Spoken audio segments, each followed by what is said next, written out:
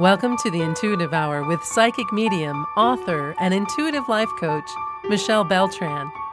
The Intuitive Hour will empower you to learn how to magnify your intuitive voice. Listen in and expand your understanding of what it means to be psychic and how to awaken, amplify, and trust your inner voice.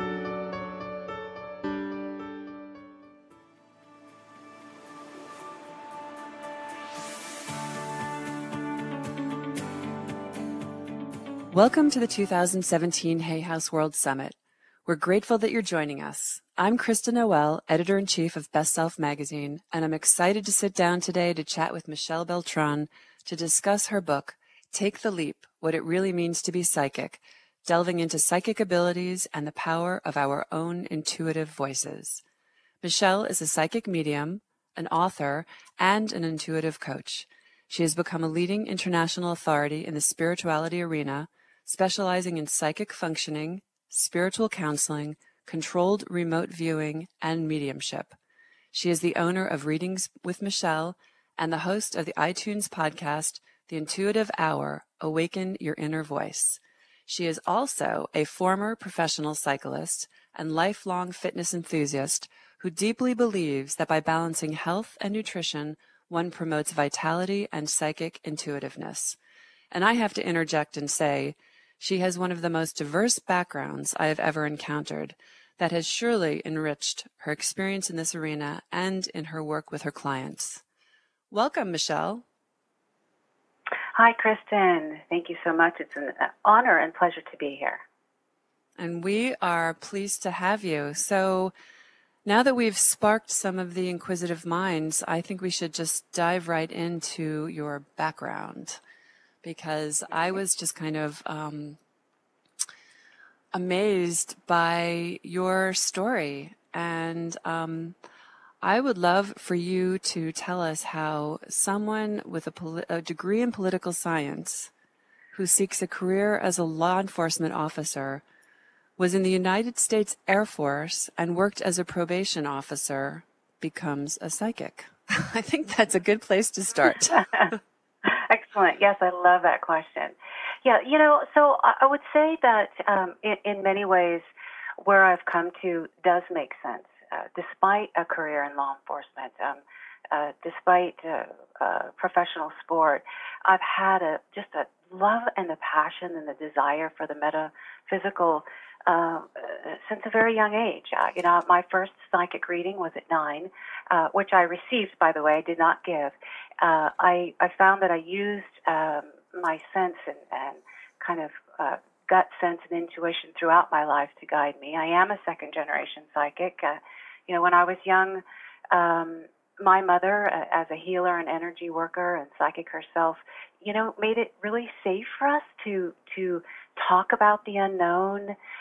Spiritual books we had strewn about our home. It was safe and okay to talk about other realms and human possibility. And so then, in my mid-20s, I just developed this voracious appetite for the metaphysical and the psychic realm, and found myself reading and rereading some of Hay House's own James Von Prague, John Holland, Wayne Dyer, Deborah King, reading and learning. And so looking back, there's a platform there that was there. I will say it certainly found me, and I didn't expect it. It just sort of unraveled. And so, yeah, so it wasn't the normal trajectory that I had as a law enforcement officer, but I just love that. And I feel like that serves to convey the perspective that, being psychic, being intuitive, whatever we want to call it, it's normal, it's natural, and it's innate. And so I like how you use that word, that you actually brought normal into it, because we sort of say, quote unquote, a normal trajectory. But I don't want you to gloss over. Let's go back for a second, because you just covered 20 years of your life, and your childhood is so fascinating to me. So when, we have these stereotypes, right, about what a psychic looks like. They should have a crystal ball, and they should be more woo-woo and more of a free spirit. And you were this you described being this, sounded like you were like a feisty kid because, you know, I love when you had shared the story about, growing up in a house where your mom was a psychic. So this was all present around you. So you had, like you said, access to metaphysical books. This was, your mom was open to having these conversations of possibility. And yet I loved when you described that you were this little kid who said, yeah, that's all great, but I want proof. I want to see the proof. Yeah, absolutely. So Absolutely. let's go back to that, like what was it like, you're growing up, what did it mean, to you as a child?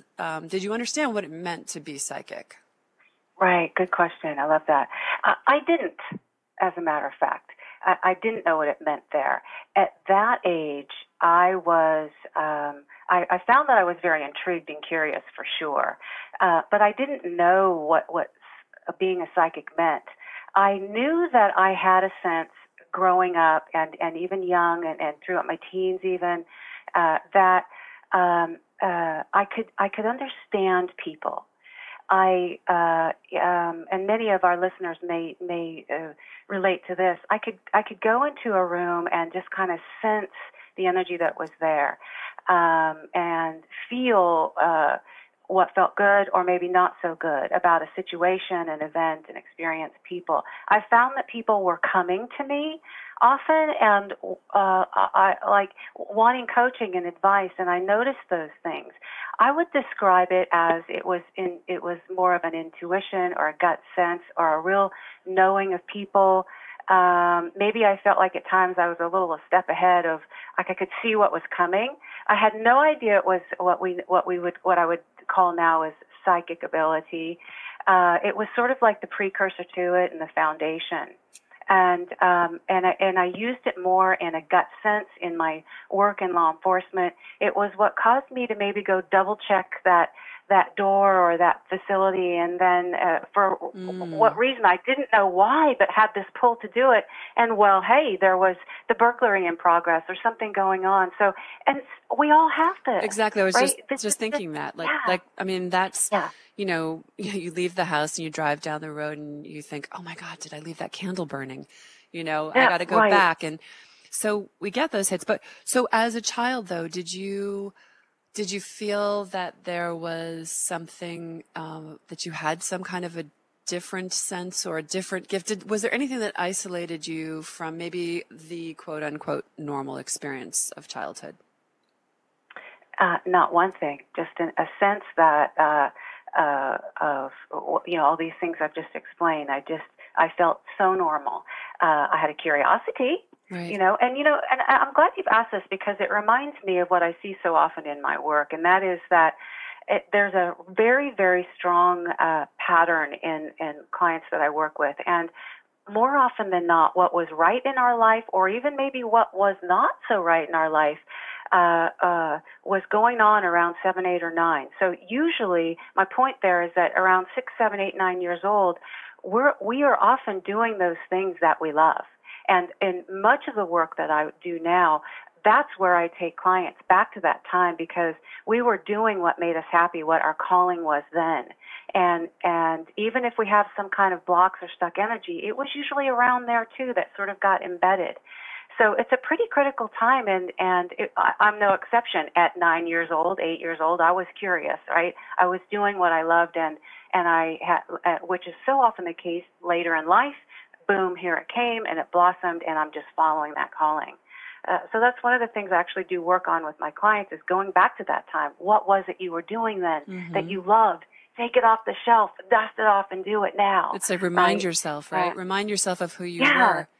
Was your mom a practicing psychic? She was not practicing at that time. She went through her own formal education later, but she was very in tune with that right brain activity. She's an artist. She worked through an art therapy as a means to assist others and coach and travel down that therapeutic road. But for herself as well, a little bit later in life came her more formal education. But again, it was in there. And for her, it was manifesting in this artistic way, again, which many of us do have. If, this notion of what is a psychic, well, I actually tend to, the word psychic, I'm not sure it's always correct. Psychic is really just intuition, it's ESP, it's altered states of consciousness, it's moments of breakthroughs, it's pockets of genius, it's where the artist is, in that deep work. Many artists, my mom included, would talk about how when they're in that space of artistic right brain work, that's where we're feeling connected to a whole or a source, or Right. there's a timeless, spaceless sense. That's what it is, right? That's where it starts. It's often that thing that gets bypassed, right? We call Yeah. it other things. We'll say, oh, it's a coincidence, Right. or there are no coincidences. Right. They are synchronicity. Exactly. So that's also like, being around children, you realize how connected to that they are and to that power. And so I think it's also really important to just remind our children to stay connected to that, so that they don't have to go back years and decades later searching for it again, So tell us about, what was it that at 9 years old you said, okay, that's it. I want the proof. I want to see a psychic. And how was that experience for you? Yeah. So it was more just a real curious time of exploration and, yes, wanting to see the proof, wanting to have answers. The most important thing, we've touched a little bit on that, about that experience was that, at that age, here I was, nurturing something that was deep inside me, that was kind of had this calling energy, and pursuing it. And it wasn't so much about what came through in that session as much as that, at that age, here this was manifesting and it was becoming a reality. I was curious, asking questions. But that's a pretty amazing thing for a 9-year-old to be clear enough about to ask for, right? So even if you didn't really understand it at the time, I don't think many 9-year-olds ask to have a psychic reading. Absolutely. Absolutely correct. And honestly, I'm not sure what moved me to that. I just don't have an answer. I think mostly what happened is that I trusted that inner sense of desire and curiosity. My mother made it safe, Right. and so I could do it. One of the things that actually comes to mind is another session later, more later in my teens, that I had that really impacted me. And I went to a psychic, and she asked me to make 3 wishes or intentions, something along those lines. And she said, say them in your mind. And so I did. And one of the things that has always been so important to me from a young age is to have peace of mind, to rest my head and just have peace of mind within me. And so I made these wishes, and she told me back my wishes, and she told me peace of mind. And from that moment, I said, my goodness, she could not possibly know this. She could not possibly know this. So that was a pretty pivotal moment. Right. So, I knew there was something here. So going back to the feisty 9-year-old, and who was sort of demanding proof. I want proof. So do you feel like the seeds were planted then, or was it this later reading that really gave you the proof? It wasn't even this later reading that gave me the proof. I'll tell you what gave me the proof, and that was when I actually started experiencing it myself. And so I'll back up a little bit. Very like many people who come into this work, there's often a bottoming out. There's a time where there's a loss of some kind, be it a loved one, a home, a job, health. I am no exception, and I just got hit with this big stick, and it all came tumbling down all at once. Job, finance, home, relationship, boom, here it was. And of course, the bottoming out is difficult, but it is always correlated to the extent of the forward momentum. And so I just went in. I had no place to go but in, and I started developing spiritually internally, and that sort of launched me forward. So it was through this kind of bottoming out that I began learning more, and then wanting the proof. And of course, for me, it took off quickly. Images, impressions, clairvoyancy, boom, here it was. I couldn't believe it. My jaw was dropping, and I had a very strong essence and feeling that there is something very much bigger than me happening here. And I have very clear memories of having a conversation with God at that time, saying, whatever this is, I don't understand it, but it's beautiful. It's bigger than me. I can't. It's happening. I want it rooted in rightness, or don't bring it to me. And so it was awareness of how magnanimous this was. Right. And and so let's also talk about the bottoming out for a second, because I always call that a wake up call. You can, you got your wake up call. Yes, I did. So it's kind of like when we aimlessly continue on doing the same things, bypassing our emotions or whatever it is, repeating patterns. Yes. So you had this experience that kind of knocked you for a loop, right? There was you had no ability to ignore this any longer, right? Can you share a little bit of that? So, perhaps maybe somebody listening can relate to it. Yeah. It was this internal sense of, how could I put it to words? Okay. It caused me to go in, and I started to ask the questions, why am I here? What am I meant to do? What is my calling? And, the typical 9-to-5 job and having this and that car, this, didn't matter anymore. It was about me internally, my soul speaking, why am I here? I felt like I wanted to contribute. I wanted to give back. I wanted to grow spiritually. By the way, all of these things, there's a few things that are very, very similar on all of us that I've learned along the way. And it seems like we all kind of do reach this point, no matter how we got there, of wanting to contribute, wanting to know more, wanting to have significance in our life. And so all of those things, this caused me to want. And so I knew, despite the despair, despite the difficulty of the time, I knew there was more, and I knew and I trusted that what was happening here was going to be the doorway. Like, this was the vehicle to that self-actualization. And that is so one of the things one of my teachers taught me early on. I used to think this was about being psychic. When I first started, I thought, oh, this is so cool. Well, it is. And, my jaw does still drop. But it's not about that. It's about self-actualization and a vehicle to your forward momentum, and sort of letting your soul speak, following your calling, being true to you, finding that true power. Right.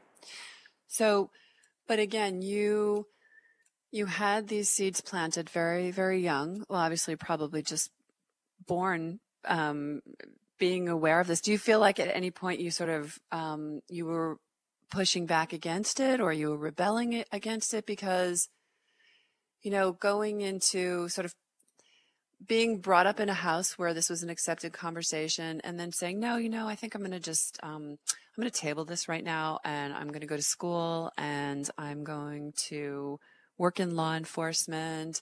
And I'm sure it just really enriched the ultimate experience and your abilities. But talk about how that juxtaposition worked, and how you melded, those psychic abilities with the vocation that you were in.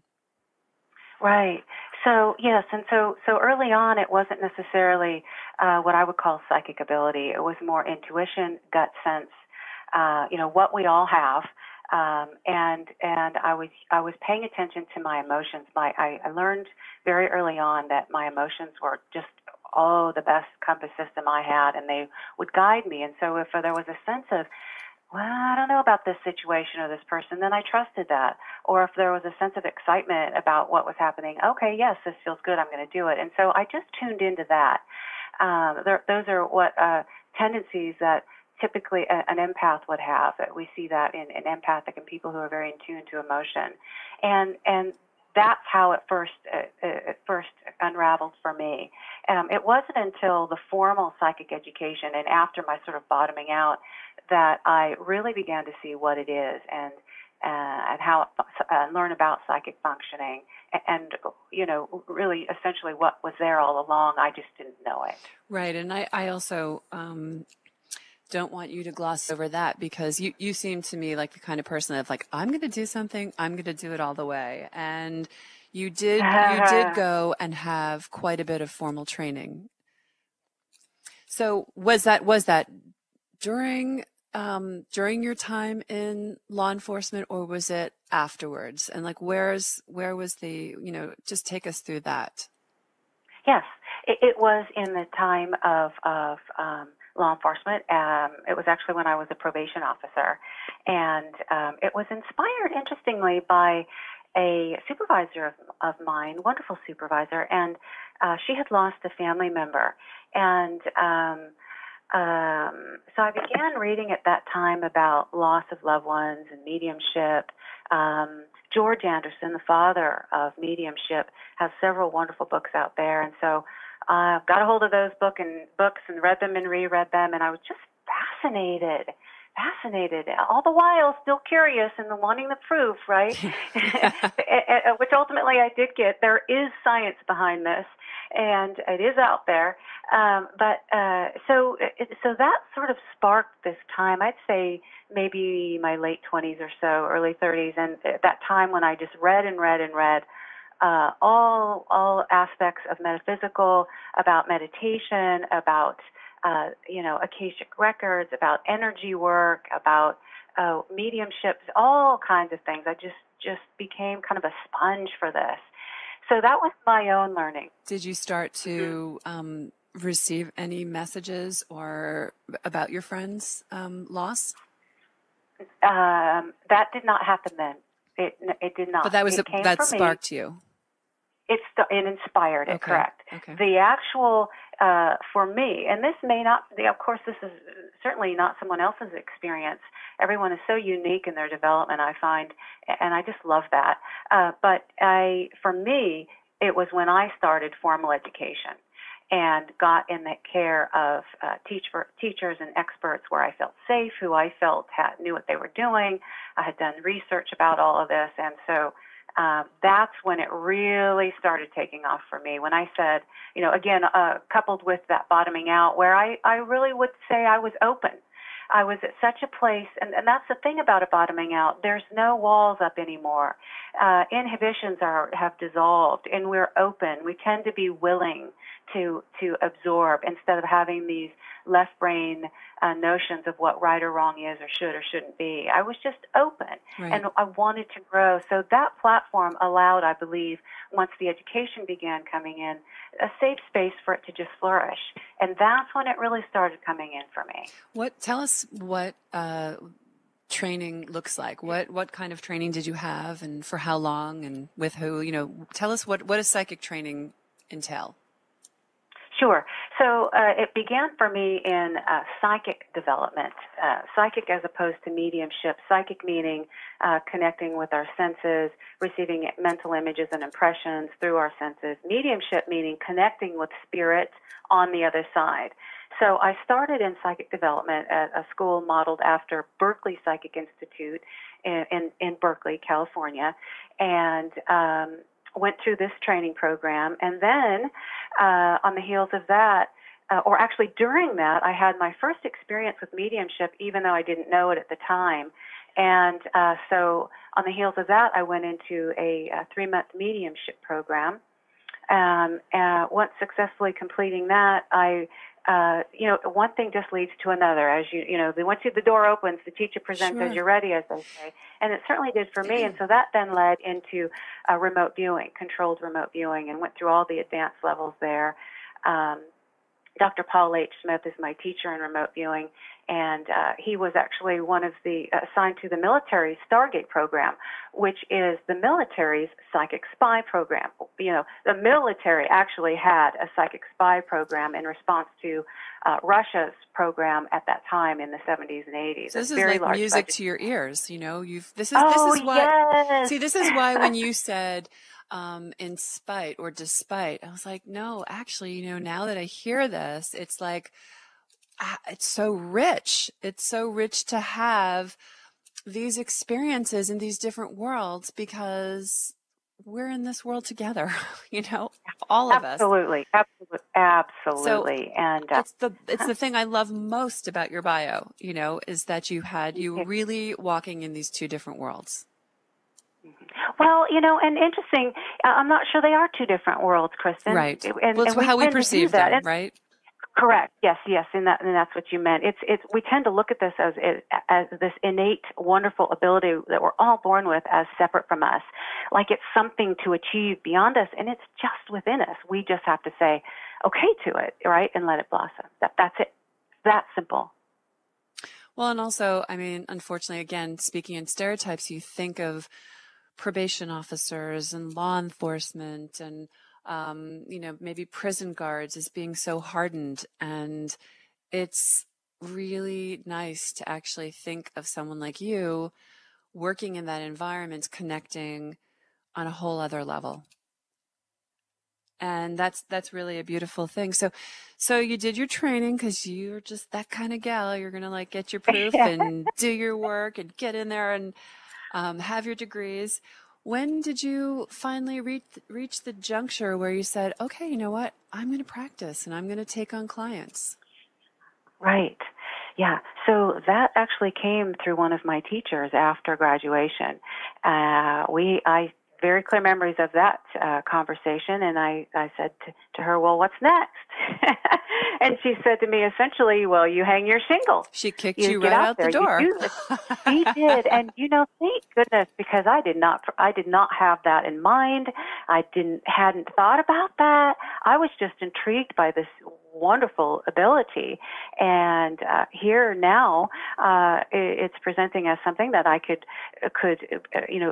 be a life calling and create a business with in much the same way she was. And so I said, okay, I trust this. It is despite the unknowns or maybe even some of the doubts, and I knew that it was so much bigger than me, and I just trusted that knowing. And as humans, we know truth. Right. We know when something's right, and I felt that rightness and that truth in this. Well, and so I did. And also a great teacher, like a leader, a great leader creates leaders.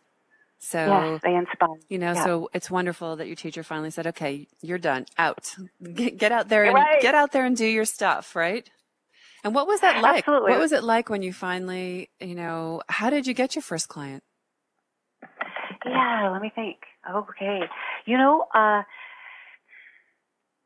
I believe that this came through in working with my teachers. That opened up some doors and funnels for clients. I believe it was maybe a contact through her. Mm-hmm. I just can't remember real clearly, but I believe it was some avenue through her. I also then, I just said okay, and I what we typically do if we're going to start a venture or a business in this day and age is we get a website going and we create a business card and we give our business a name and we begin sort of creating bios and all the nuts and bolts mm-hmm. to create a business, and so I did that, put it out there, right. Started linking with the social medias of the day of the age, and it just took off, and I just am in gratitude every single day. Yeah, if you build it, they will come, right? Yes, they will. Well, but again, just going back to, it's a testament to having great teachers, because it's also about creating, co-creating and knowing that there's room for all of us and that they can, support you and send people your way because you were ready. Yes. So let's talk about this wonderful book. We have to talk about this book. So when did you have the inspiration, and when did you know it was time to write a book, and when did you know that there was a book to birth? Good. I knew when I started getting requests for it. Students and clients wanted something that they could learn from a development book. That started happening. And then I began to see, I just know the value in it. I saw that from the get-go, that this is an avenue, a platform towards self-actualization. It changed my life why not yours? You know when you do something and you love it so much, like I on the side I dance and so often I'm in that dance space and I think to myself, everyone should do this. This is so awesome. Well, it was the same thing with psychic work. Everyone should do this. There's value in this. It changed my life. I want it to change yours, and so I wanted to get the message out. I wanted people to know it's within us. It's not separate like we think. And the biggest thing was kind of going back to that tenet that it's normal. Normal people do this. It's not a 5 feet off the ground, unattainable thing. Right. When we say normal, we'll use our air quotes, right? Yeah. Yeah. Well, and the other thing I'm thinking while you're saying that is that connecting to our psychic ability and understanding it does not mean that we have to practice. It doesn't mean we have to hang a shingle and make this our vocation, right? So it's really about a deeper understanding of ourselves and our abilities and our true power and essence, correct? Absolutely, and more often than not, the student that comes in to learn is pursuing it for that very reason, because they have that understanding. They know usually they have some level of understanding that it's going to assist them in that way and can. You know, when you're in your true power, you're able to help others be in their true power. You said a few moments ago, I will echo that. They have a sense about that for this. Well, think about it. It's got to be the ultimate navigational tool through life, no matter what career you're working in. I mean, to be able to use that tool in your relationships and your connection with people brings great value. Yes. Well said. Yes. So describe how someone would use your book and what your real goal with this book is. Okay. Yes. Good. So, okay. Let me just first say this. I started Take the Leap with the discussion about intuition. And that was done for a very specific reason. I really wanted to show readers that they actually already have this natural and normal propensity or platform called their intuition.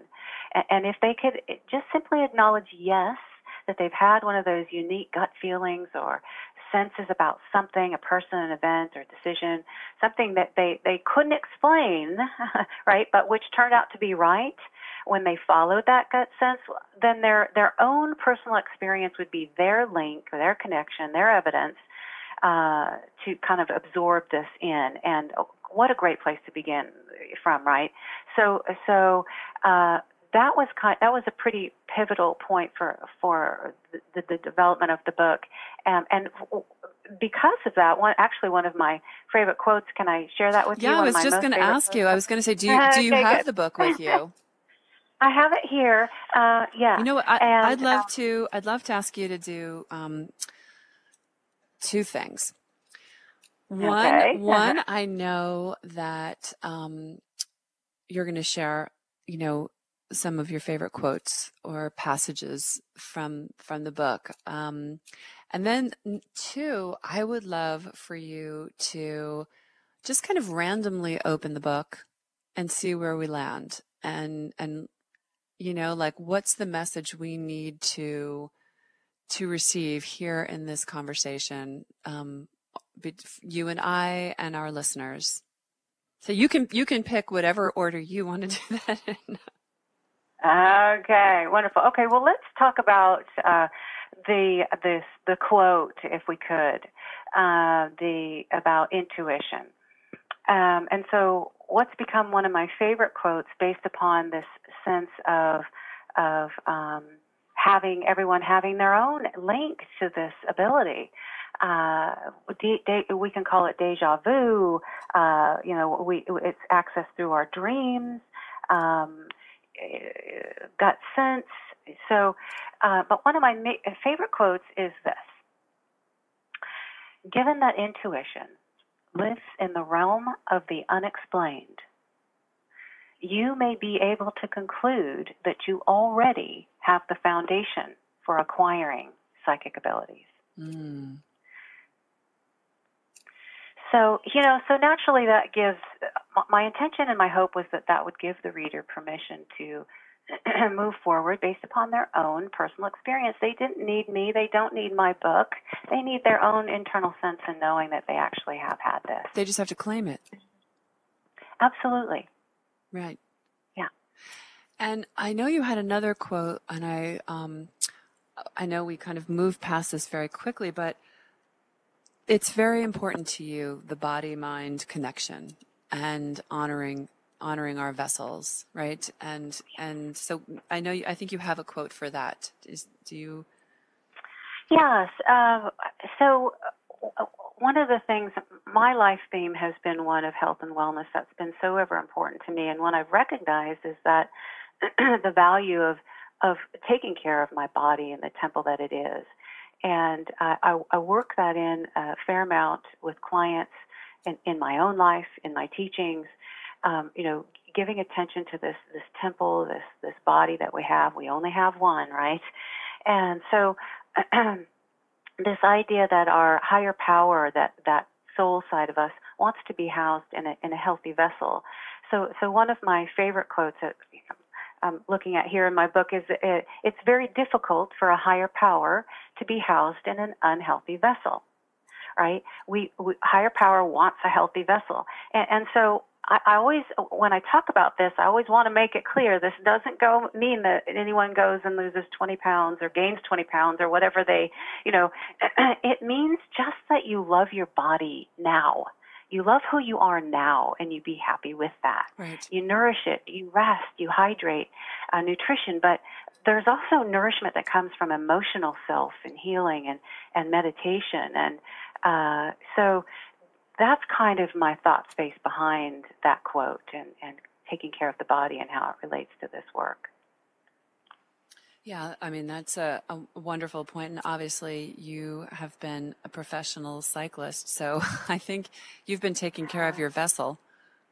Well, I've tried, and it certainly has helped. But, again, caring for your vessel, that was my journey. And so it just is simply just loving your body and, giving it what it desires and, living what healthy feels like to you. So do you want to just pick something randomly? It doesn't have to be, even if you don't land on a quote, maybe it would just pop into a certain section and you could describe maybe that chapter or see what comes up.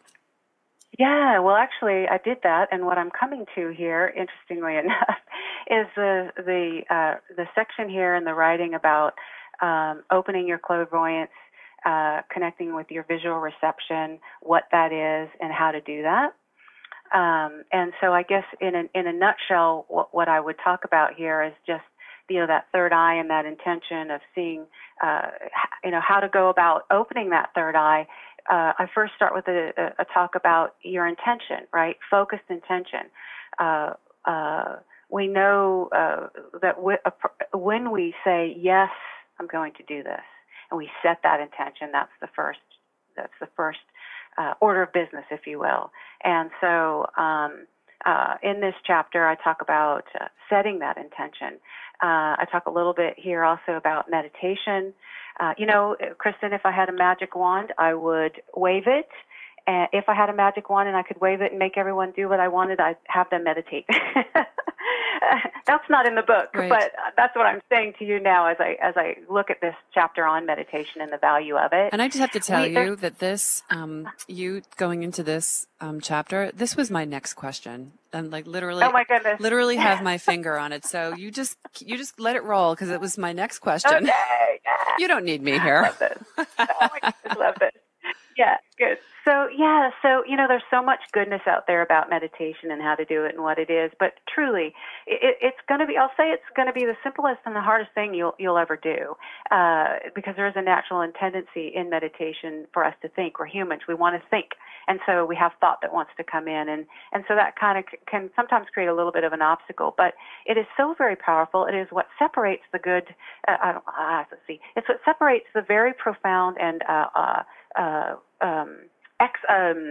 veteran psychics and remote viewers and intuitives from perhaps those who maybe are more of a beginner or not quite as well maybe perhaps as they're desiring.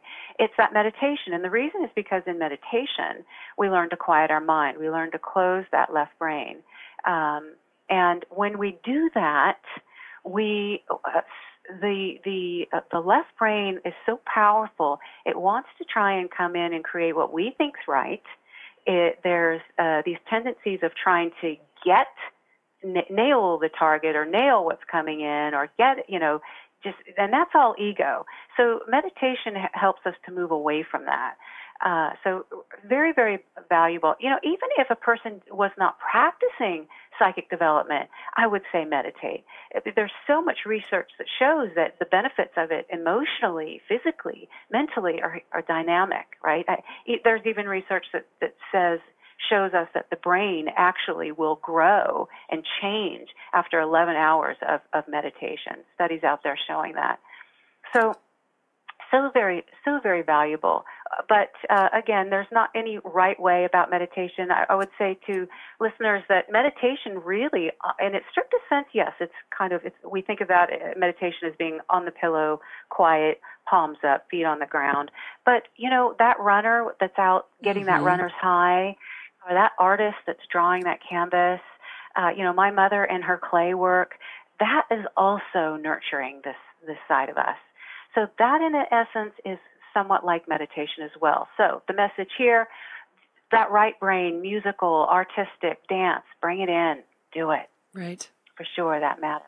That leads me into my next question, which is, how are we getting in our own way, and how are we blocking the third eye and our clairvoyance? Right. Wonderful. I love that question. Okay, a couple things. There is a very innate, strong tendency within human nature to have a fear of failure. As a psychic, intuitive, remote viewer, someone in mediumship, whatever modality you choose in the metaphysical psychic realm, you must be able to tolerate failure and not be obsessed with success. It can happen. And so, if this is not an end-all be-all, it is not going to give us all answers. In fact, we don't want to have all answers. And I teach my clients and students that the unknowns are safe, right? If we had all the knowns, we would actually go crazy. So we think we want them, but we don't, right? Right? Therein comes dreams, right? Dreams is a way to process things in life and such. But so it's okay to not have those knowns. I think people tend to fear comes when we aren't educated, when we have the fear of failure, and it's okay to not have all the answers. Psychic functioning, psychic seeing is, think of it like bits of information. Support, guidance, assistance. Okay, that's the first thing I would say about that blockage question. The second thing would be about that, again, going back to that left brain. In the remote viewing realm, we call this mental noise. That's where our left brain wants to leap forward into what we expect should be, right? So I'm going to describe something to you that I'm holding in my hand. Are you ready? Sure. I've got an object in my hand. It's red, round, and it's edible. Okay? So what most people do when they hear that is instantly they do two things. They want to leap to, oh, what is that? Maybe someone's feeling that. Yeah, and then you leap to, I want to get it right. Exactly. I want to nail that. I want to get it right. I want to get the right answer. Yeah. And that's ego. That's pure ego. And there's no place for that here. So that mental noise, that's one aspect we want to again, here comes that value of meditation that helps us to quiet that. And the second thing that usually happens there when I teach this in class is that a person will typically leap to, oh, it's an apple. Right? Red, round, edible. And so that's an absolutely wonderful display of the power of your left brain, that tricky little left brain that wants to come in and get what it was, and it leaps to an apple as a conclusion, when actually this could have been a red hard-boiled Easter egg, a radish, a berry. It could have been a number of things, but we tend to leap to what is so closely related to us or our recent experience. So the person that had an apple this morning or last night, that's going to come in more powerfully. So those definitely, blockages, but not in the sense that we don't overcome them. We have tools in development to alleviate them, and that comes with consistency, practice, right? Psychic development is very much like a muscle. We have to practice, practice, practice like anything, right? Mozart just didn't come out of the chute wonderful in his ability, or many other thought leaders or people who are experts at what they do. They practice. So, but in any event, these are some of the things that can limit us that certainly we can work through as we develop. Yeah, and I want to ask you about something that you had mentioned to me earlier, a sensory field trip. Can you tell us what that is? Can you describe that little field trip? Yes, and that was actually also a part of the chapter that we flipped to a few moments ago, and in kind of expanding on that more, in addition to the meditation and spirit development circles as you develop your ability, this sensory field trip, it's huge. It's pretty dynamic. And so essentially what it is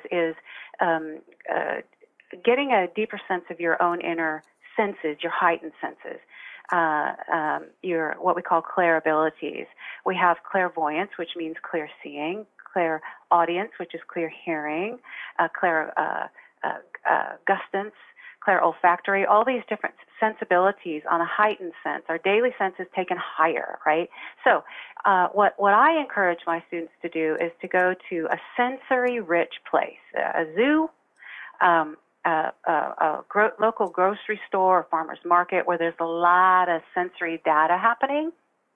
Take 30 or 40 minutes and experience it in a new way. Right? We tend to have these blinders on and go in and get what we need and leave, but we never pay attention to what we're really smelling and what we're really seeing and what we're hearing and what direction it's coming from. Looking high, looking low, feeling the temperature of what's around us, what's under our feet, noticing textures, all of these kind of sensory data kinds of inputs and influx we want to go and pay attention to. Like let go of that tunnel vision for a little bit, right? And really notice these things. What you do in this space is you're just essentially saying hello to your senses. You're inviting them to come in. You're opening the door to them. One of the things that I really noticed for my own self as I started in my work with this, and which I actually do also see in students, is that often we have directional messages.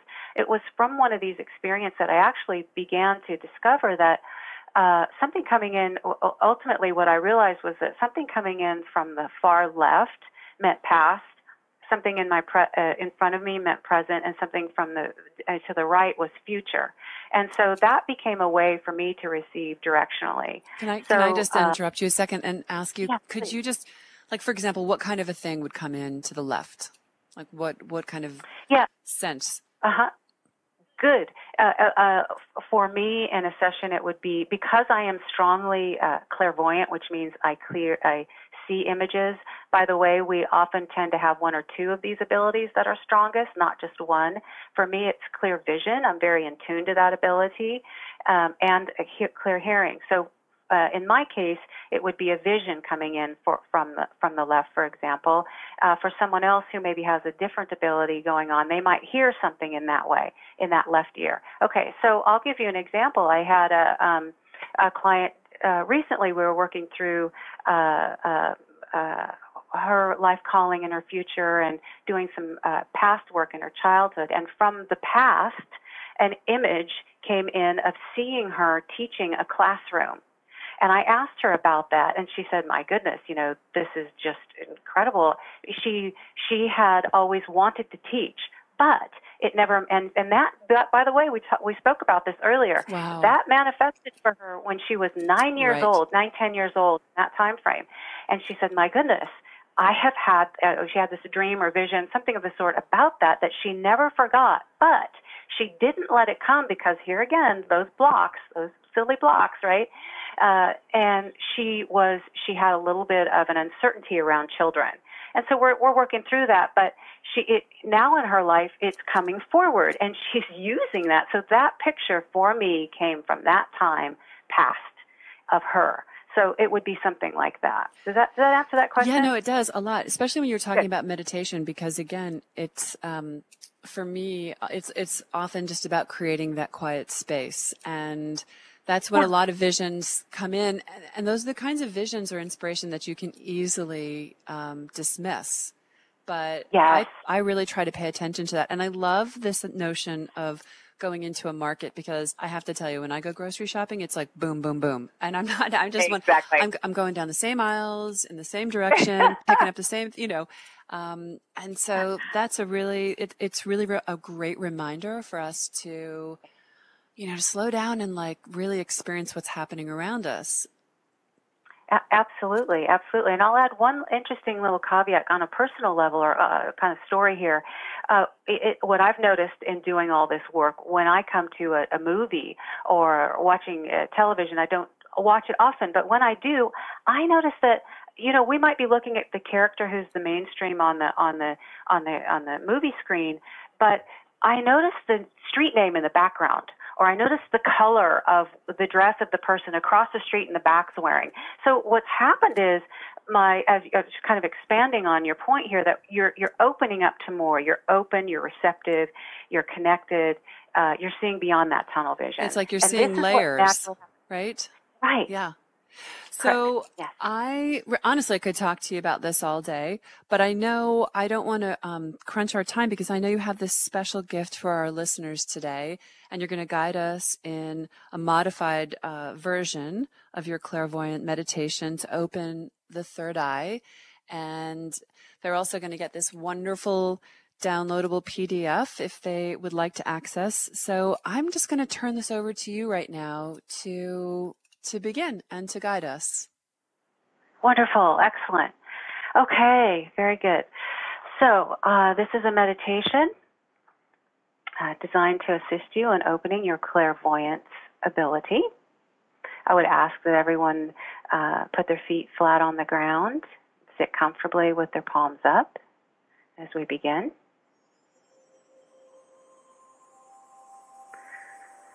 All right. There is a dimension within you that is beyond this reality. It is that space void of minutes and days, and has no semblance of time. Here, it matters not how old you are, what you look like, where you live, or who you know.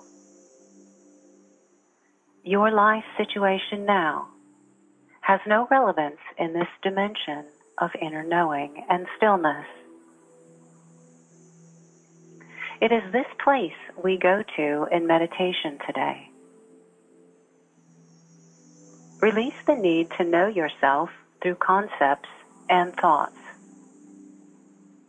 We're going to a place where there is not knowing, and where it is safe to release all thought, concern, and daily ongoings. You will be able to come back to all of that after this meditation.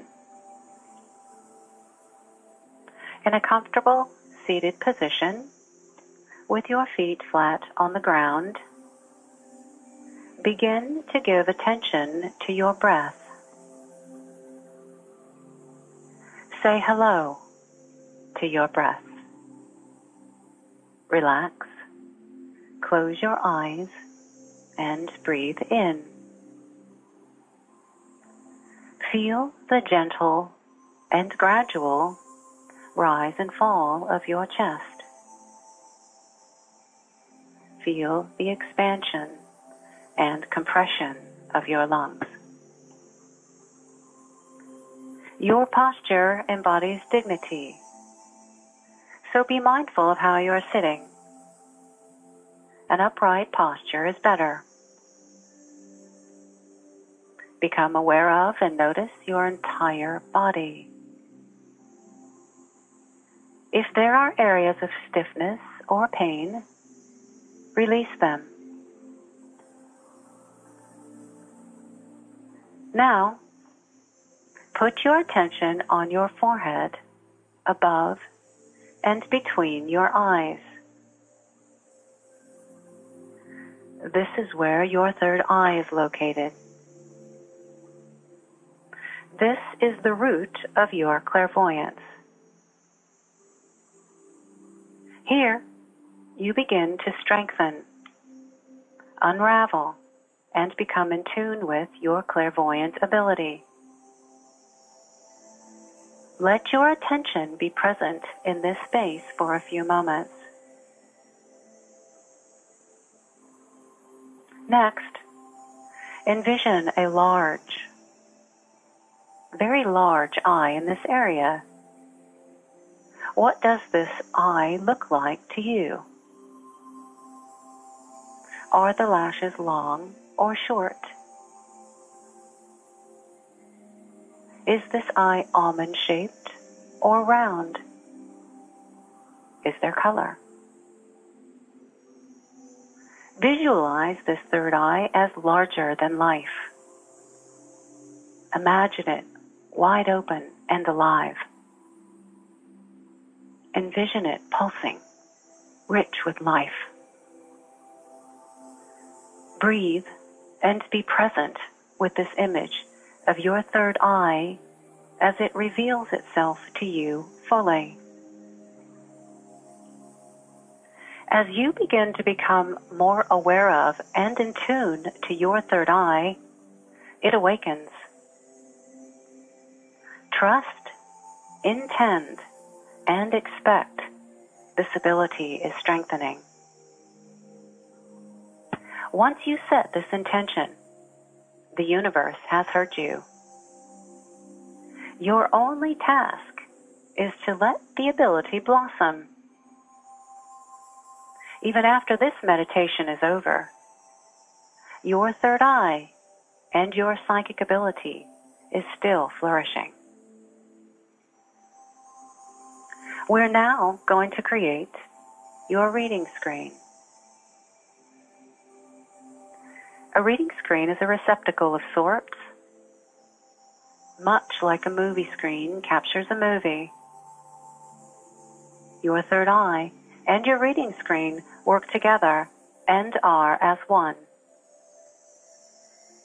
This receptacle will be a tool where you will see images and pictures of higher essence as you grow in your spiritual knowing. Images will present on your reading screen much the same way that you just imagined your larger-than-life third eye. Next, imagine this reading screen out in front of you. Make it be whatever you desire. You might imagine a movie screen, a computer screen, or a giant chalkboard. Whatever feels right to you, create this. Once it is created, look closely at the details of it. What color is it? How big is it? What is it made of? Let's begin using your third eye and reading screen together. Picture an image releasing from your third eye. Let it go to this viewing receptacle. See the image present clearly and as detailed as possible. It doesn't matter what image comes to your awareness. Just let it come and be aware of it. What is this image you see? Is it big? Is it small? Is there color? If you could touch it, how would it feel? Are you unsure? Then reach out and touch it. Does it move? Do you smell anything? What sounds do you hear? Chirps, bells, the wind. Gently become aware of all these details.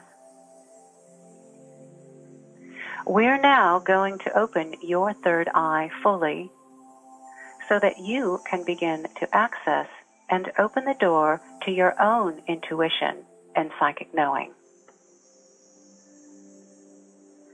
Place any finger from your hand between your eyes and above the bridge of your nose. Then push up slightly toward the center of your forehead.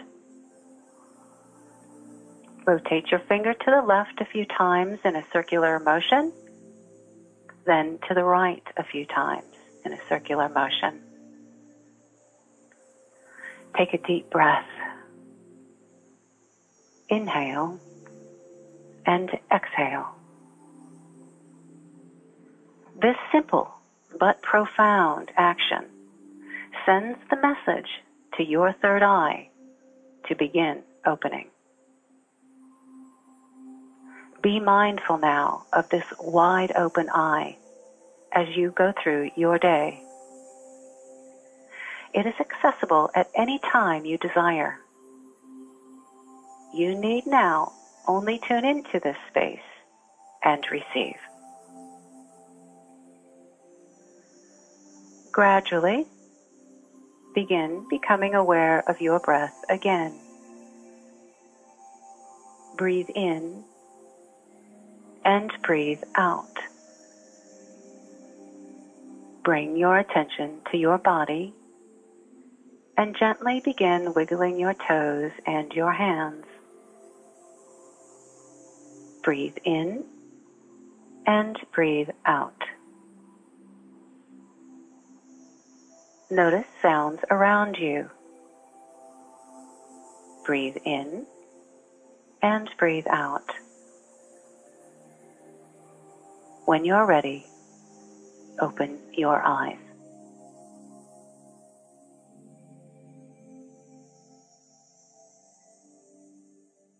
Very powerful, and I have to say the biggest thing for me was it felt like it was a minute. Very powerful. Really, really wonderful. And I want to thank you, Michelle. And no pun intended, but it has been a third eye-opening delight speaking with you today. I am so grateful to you for that gift, that meditation. I don't know where I just went, but it was nice. And thank you for sharing your journey with us and for reminding us that we can trust our intuitive voices and for making the connections that the practice of psychic energy will place us in a greater state of balance and that our overall physical, emotional, and spiritual well-being will improve in doing so. And I have to say, I don't think I'm ever going to walk through a grocery store or a market and see it the same way ever again. Wonderful. Well, thank you, Kristen. Truly an honor and pleasure. Thanks for listening to the Intuitive Hour with Michelle Beltran. If you like what you heard, please share our podcast with a friend. And be sure to visit michellebeltran.com to get Michelle's popular Develop Your Clairvoyance ebook.